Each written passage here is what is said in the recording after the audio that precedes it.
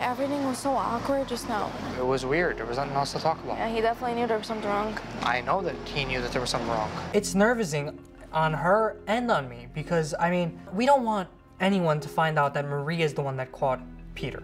What was you doing? Nothing. Who was you talking to? I was on the phone with a friend. Just leave it at that. Peter, don't tell me you was talking to that guy G from the Pizza Holler. Then Maria's the bad one because she didn't squeal. And I don't want it to get to my father or my mother. So it's been a whole lot of pressure on both of us.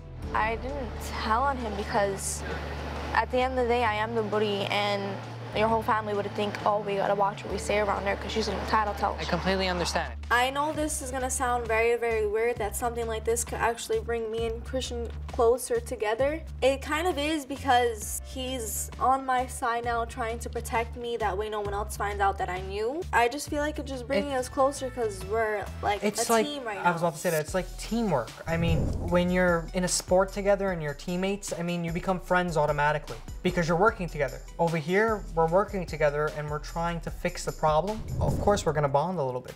Everything's starting to, I mean, we're just starting to be more friendly with each other. Oh my God.